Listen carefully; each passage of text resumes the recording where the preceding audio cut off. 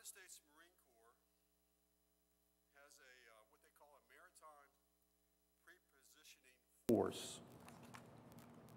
And this force basically comprises of a little over a dozen ships, each about the size of an oil tanker. So these are big, big ships.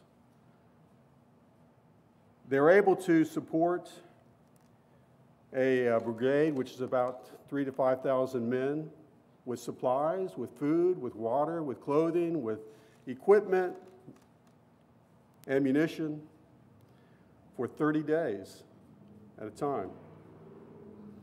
And each ship has a name given to it, as most ships do. You know, some of these ships that are very familiar, particularly aircraft carriers. Everyone's familiar with the Ronald Reagan or the John F. Kennedy.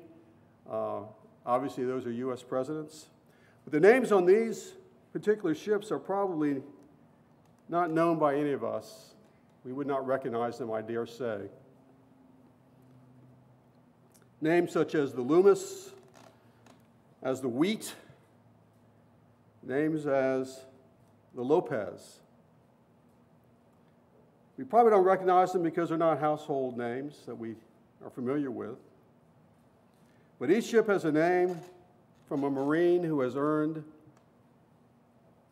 and has been awarded the Congressional Medal of Honor.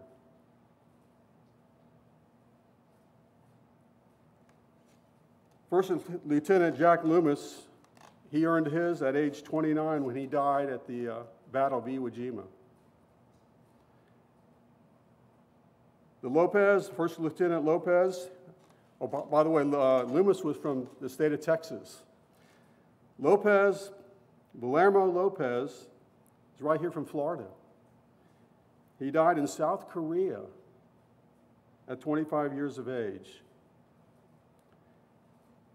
And then Lieutenant Corporal Roy Wheat from Mississippi.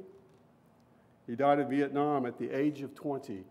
Each one of these soldiers gave their life to save the lives of their fellow soldiers, fellow comrades, as well as for our country.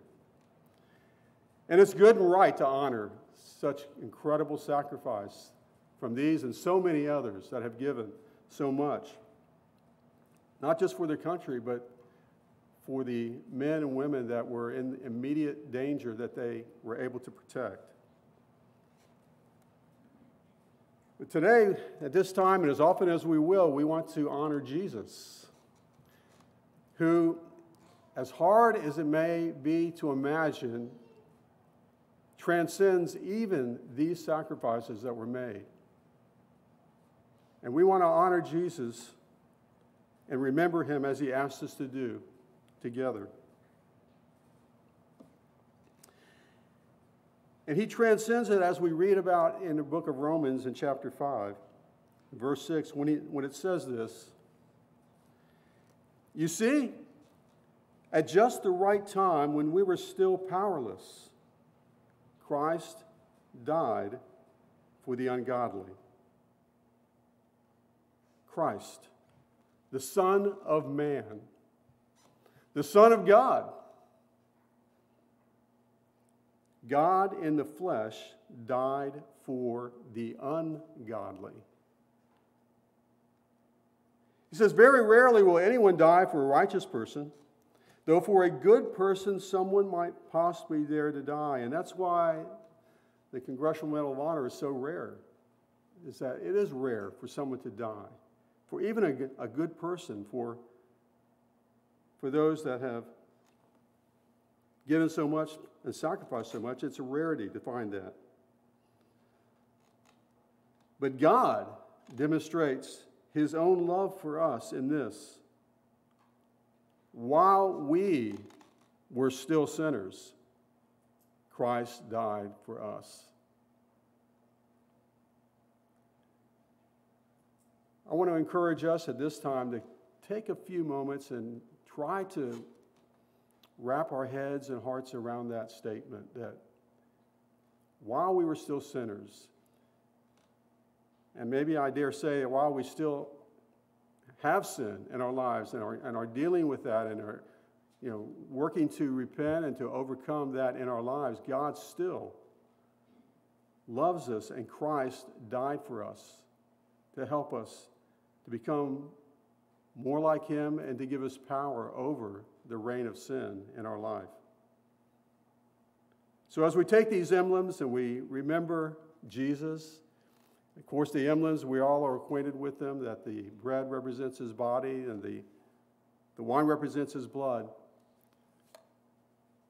that this was a real man, a son of man, but also a divine Son of God that shed real blood, and his body was really pierced, and he was laid in a grave for us.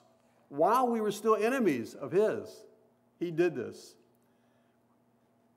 And so he transcends any sacrifice that's been made. I mean, he has, God, Jesus is above all. He is above all in everything that he's done. So let us pray at this time as we give thanks for this time of remembrance for Jesus. Father, thank you so much for Jesus. Father, we need him. We can't live without him and have a meaningful, fulfilled life without him. And Father, we would never have the hope of eternal life without Jesus. And so, Father, we lift him up to you from our hearts, saying thank you for everything he's done. Help us to remember him every day. Help us to remember him at times like this. Help us to remember him, Father, for all of our life. We pray this in your Son's name. Amen.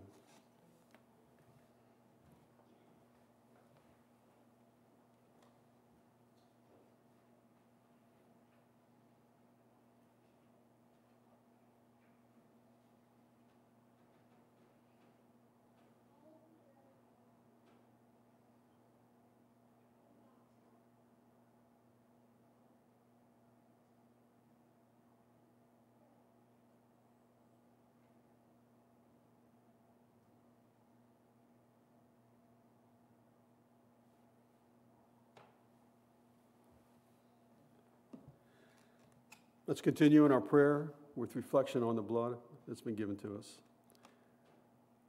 Father, what a great, great gift you've given us in the shedding of Jesus' blood, and how strange it sounds even to pray that we are thankful that blood has been spilt for us. But without that blood, there's no atonement for our sins. There's no redemption of us. And so, Father, we're so thankful that took place, that allows our sins to be forgiven in your eyes, Father, that it brings us the opportunity to walk with you and to have a relationship with you.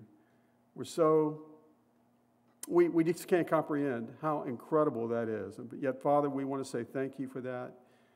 We pray this in your Son's name. Amen.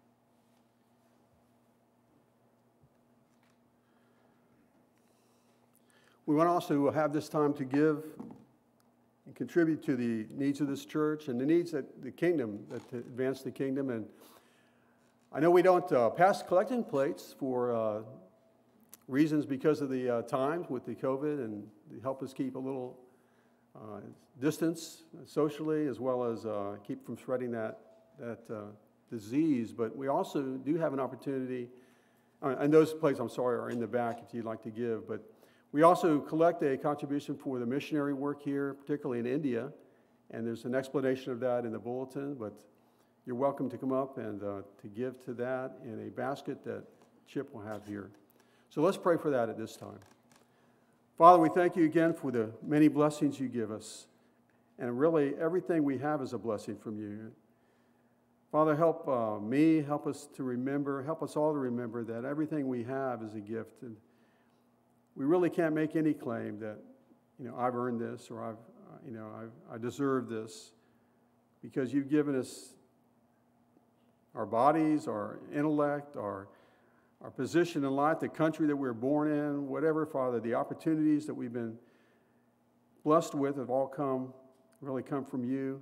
And Father, we're so thankful for giving us what you have. And Father, we pray that we'd use it to use us to advance your kingdom. We pray this in your Son's name.